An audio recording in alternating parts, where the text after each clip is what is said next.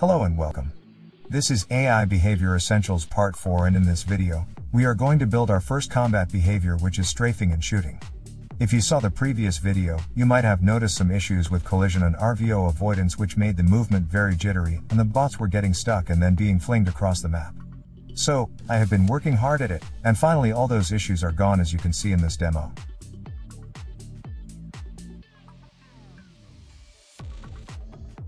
Our combat behaviors are going to be partly based on this video.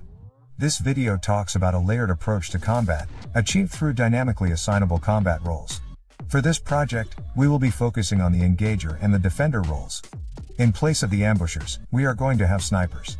In the future, if I get time, I may also look at implementing the ambushers, but that won't be covered in this series. Let's open up the character base_VP blueprint and copy these settings. So, we want to be able to prevent the bots from getting stuck and clumping up. To do that, we are going to have to use RVO avoidance.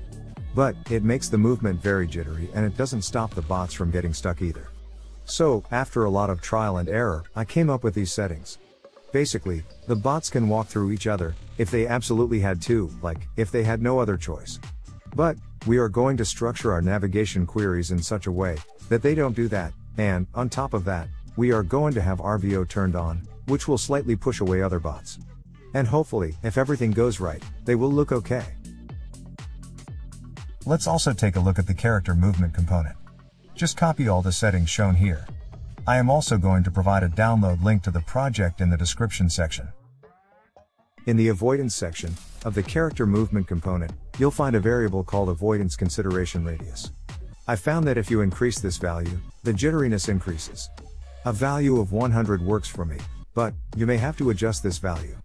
Also, the avoidance weight, from what I can tell, is the intensity of the push. Again, feel free to adjust this value to find what works for you. For our strafing behavior, we will be using the EQS system. So, let's take a look at the EQS queries first. I am going to show you all the settings. Just copy them as shown here. The enemy query context is a custom EQS context that I'm going to talk about in a minute.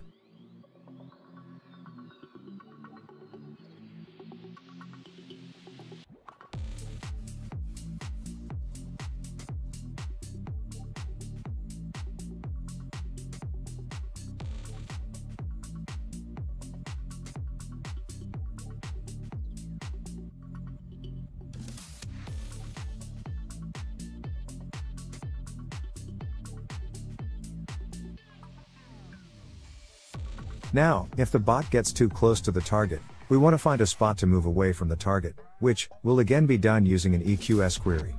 So, let's take a look at that query as well.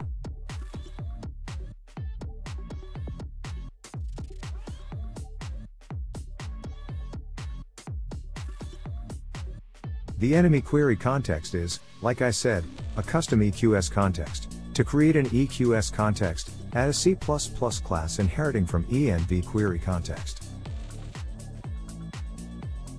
In the header file, add the provide context function as shown here.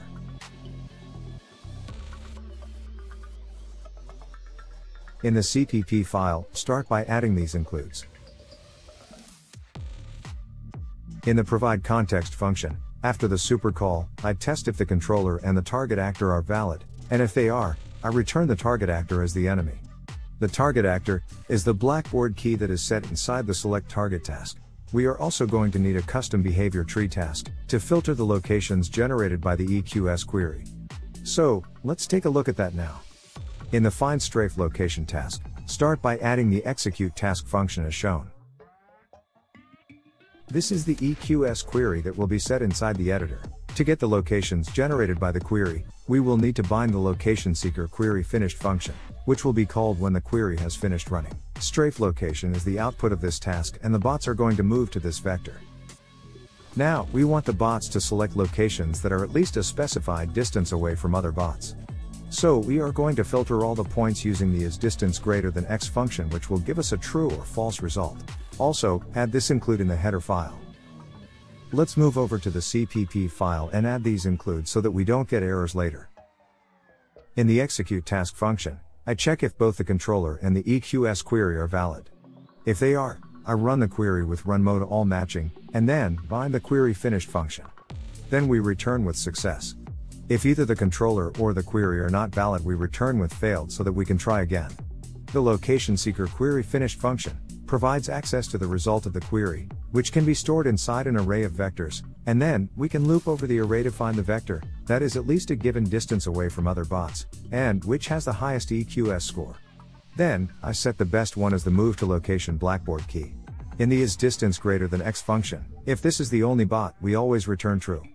Otherwise we return true or false based on whether this vector is x distance away from each bot in the same team. Now, we also want the bots to be able to fire their weapon, so we will have to write another task. Let's take a look at the fire weapon task next.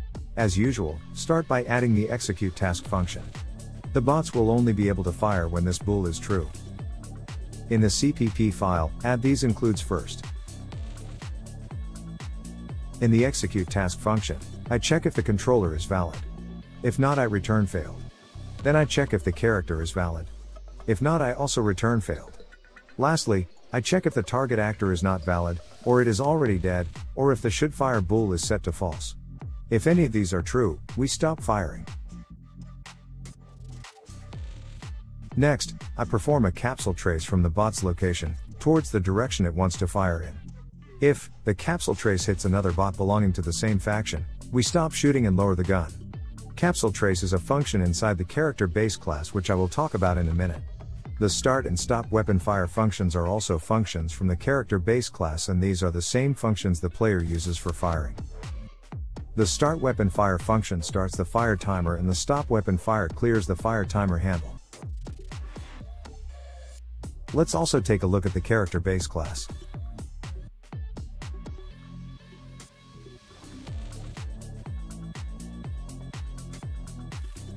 In here, add the capsule trace function as shown. It returns a fHit result, which we will use to check if the trace has hit something we care about. This is the trace we call inside the fire weapon task. In the CPP file, copy the code as shown here. It is very similar to the trace provider function, but instead of doing a line trace, it does a capsule trace. Next, in the take damage function, add this line. This will make it so that our blackboard component will know every time we receive damage so that we can react to it. In the start weapon fire function, add this line. This is placeholder for now. Later, we will implement bullet spread properly. Now, open up the AI controller and add the key ID for a blackboard key, called damaged. We will drive some behavior in our behavior tree based on the value of this key. In the CPP file, inside the onPossess function, set the key ID as shown here. Now, at the beginning of the video, if you remember, I talked about combat roles. So, let's implement those roles now. Open up the project header and add an enum called eCombat roles as shown here. Now, go to the character base class and add a variable for combat role in the public section, and also make it a new property and edit anywhere, so that we can edit it on a per actor basis. Back in the AI controller, just like all the other keys we added earlier, add another key for combat role, register it in the onPossess function, and then set it to the value of the combat role variable from the character base class at event begin play. Now, build the solution and open up the editor. Now, we also need a way to set the damaged key to false after we have reacted to the damage. So, let's write another task. This is a very simple task. In the execute task function, it makes sure that the controller is valid, and if it is, it sets the damaged blackboard key to false, so that we can stop reacting to the received damage.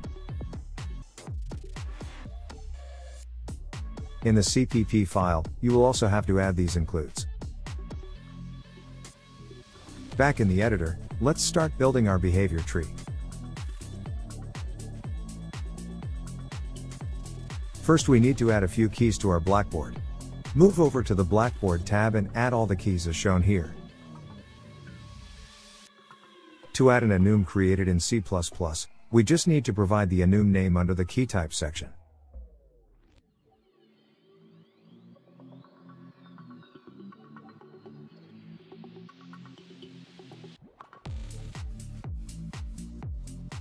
That's it for the blackboard. We can now start building out the behavior tree.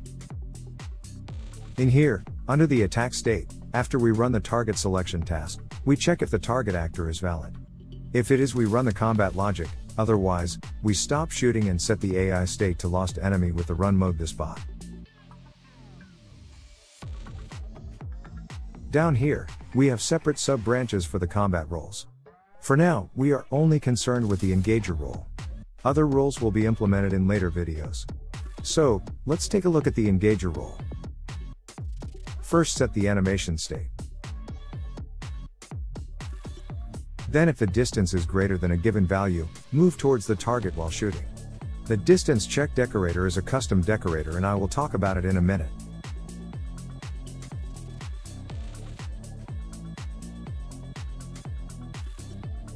Now if the distance is less than that value, check if we are damaged and if so, strafe to the left or right while shooting. Once the move is finished, set the damaged key to false.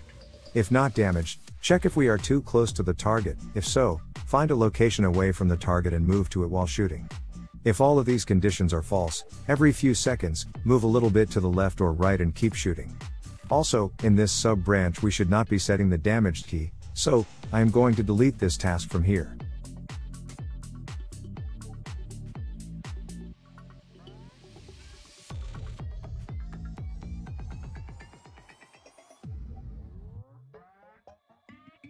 Let's now talk about the distance check decorator.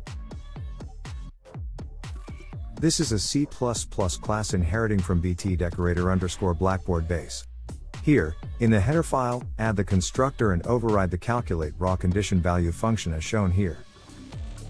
In the C++ file, add all the includes shown here, then in the constructor, provide a name for the decorator, set create node instance to true and then, set an actor filter for the blackboard key. This function returns true or false based on whether the distance between the controlled pawn and the target actor is greater than a given value. That's it. Let's now play and test if everything is working.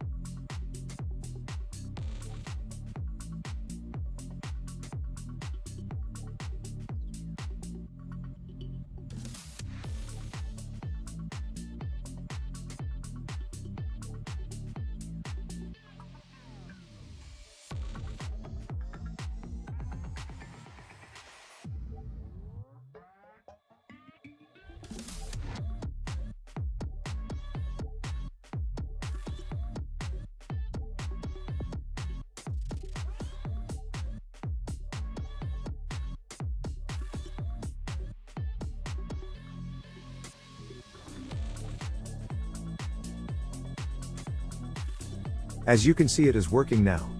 But, I had to build at least 3 separate versions of this system to keep the bots from getting stuck and then being launched across the map. It just took a lot more work than I was expecting. Anyways, please subscribe to the channel and like this video so that more people can watch it. Thanks for watching.